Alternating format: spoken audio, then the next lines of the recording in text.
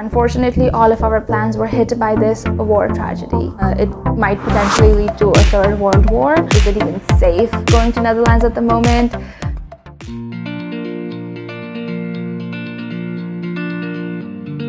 Okay. Hi guys, welcome back to my YouTube channel. If you're new here, then hi, my name is Alicia, and if you've seen my previous videos, then thank you for sticking around.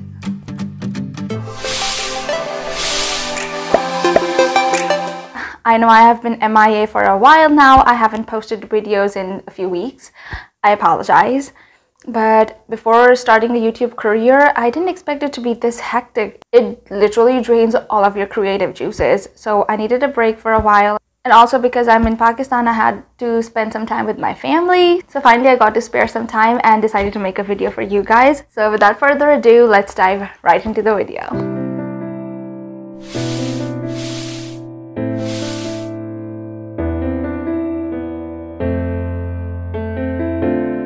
Okay, so this is not what I usually talk about in my videos. This is a very different topic.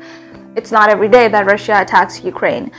Everybody knows there's a looming impending war on the world at the moment, and people are actually saying that, I hope not, God forbid, but it might potentially lead to a third world war, and it's a very saddening news. I've seen videos and pictures all over on social media about all the brutality and everything that's been happening in Ukraine. My heart goes out to the Ukrainian people. This is a sad time for them and for us as well, because they are getting affected by it directly, but this is such a huge war that it indirectly affects the entire world. No matter how you want to perceive it, it is still impacting you and me somehow. Russia is a big country and it has a lot of ties all over the world. A lot of countries, especially the European Union, is actually very majorly dependent on oil import from Russia, and because of that fact, it is also impacting the European Union. By European Union, I'm going to specifically talk about Netherlands because that's where I spend my time and that's where I live. It makes no sense moving forward if I do not explain you a little bit of a background of the situations. So in a nutshell, the situation was that Russia actually wanted to be a part of NATO. So NATO is basically an alliance of many different countries in the world. So in case one country is in danger or is facing potential war or something, then all the countries who are actually in the alliance would provide military aid or whatever they possibly can to help that country. So Russia also showed interest and asked NATO to make Russia a part of NATO. And NATO absolutely declined this request.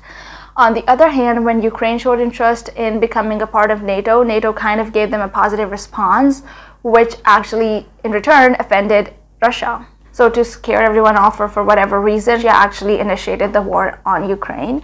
And at the moment, Ukraine is not a part of NATO. Since it was in the talks, and now Ukraine actually expects help from NATO, and NATO is kind of helping them, but is not directly sending military aid because Ukraine is not a part of NATO.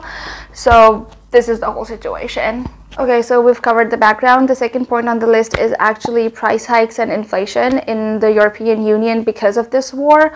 Since Russia is the biggest exporter of fuel, which is basically crude oil and gas, Russia being closest to them made the most sense because they were importing it from Russia. But because of the war going on and the European Union decided to side with the Ukraine, and they put sanctions on Russia that they're not going to import anything from Russia. But we all know that at some point it's going to become inevitable because countries all over Europe at one point eventually are going to run out of their fuel reservoirs. They are going to need to import oil from somewhere.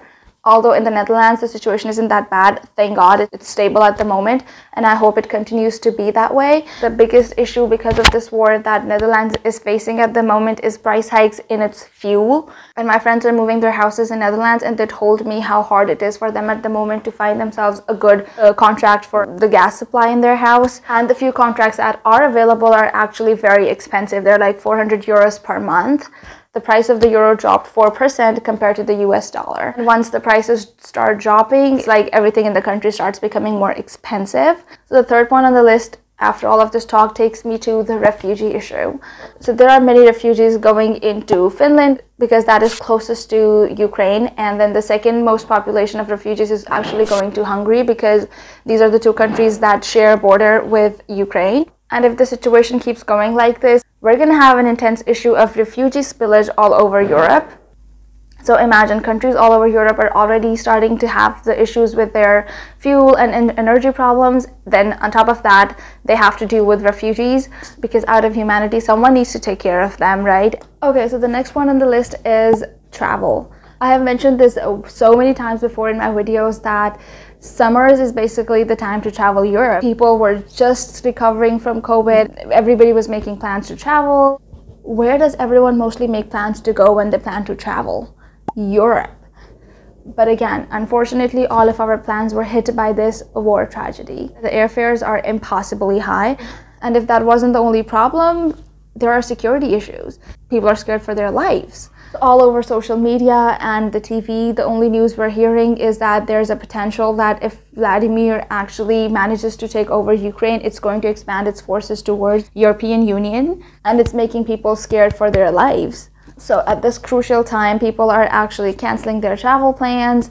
And I'm in Pakistan at my parents' house. Everywhere on TV or everywhere we hear and see is that this war might expand, and God forbid, but it might turn into a third world war. And since it's closer to Europe, my parents are actually scared for me, and they're like, are you sure you want to go? Is it even safe going to Netherlands at the moment? And my husband's there, and I was talking to him the other day, and I was like, okay, what's the situation here? The news are like really bad, so give me some update. And he was like, no, thankfully the situation's calm. We're facing some price hikes, but other than that, it's pretty safe. So at the moment, I do plan to go back. Everyone who's in a different continent actually thinks that Europe is a dangerous place to be in at the moment. Okay, now that we've talked about some background and the basic details about the war, let's talk about how this war is actually affecting Netherlands directly. Netherlands is actually the 6th biggest importer of things from Russia.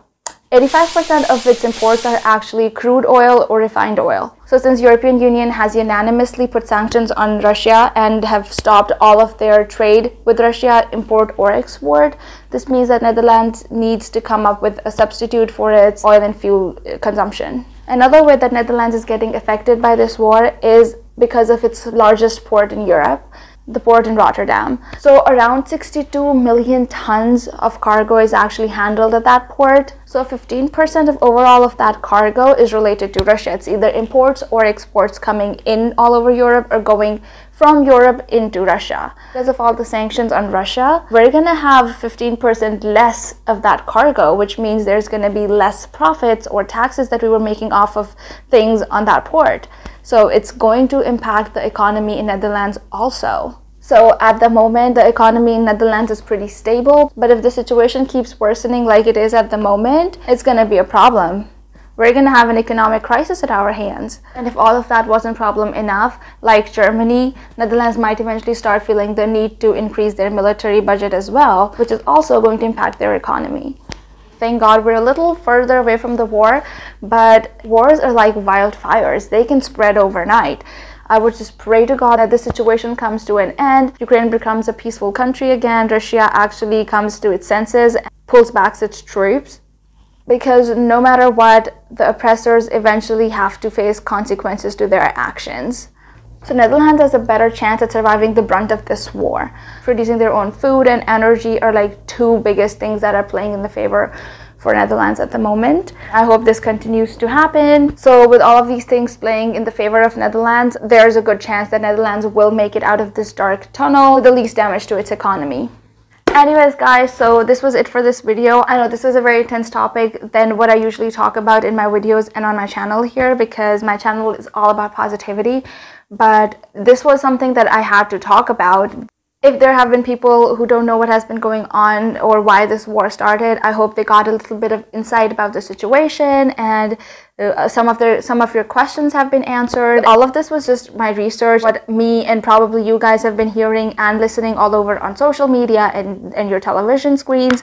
So I just felt like I needed to come up here and talk about it, because it's something that has been directly impacting me, because it's my family and friends who were telling me to not go back to Netherlands because it's just not safe at the moment, you know. I just had to talk about it and spread awareness. And wars are such ugly things. And although we're sitting in the leisure of our homes, we do not understand the magnitude of the situation that the Ukrainians and Syrians and Palestinians and Kashmiris are going through at the moment. We should just remember them in our prayers, because that is the least we can do for them.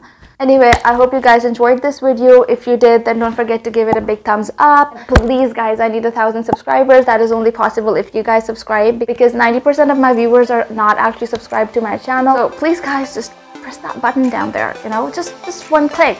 Please do it. I will see you guys next time in my video. Until then, bye bye.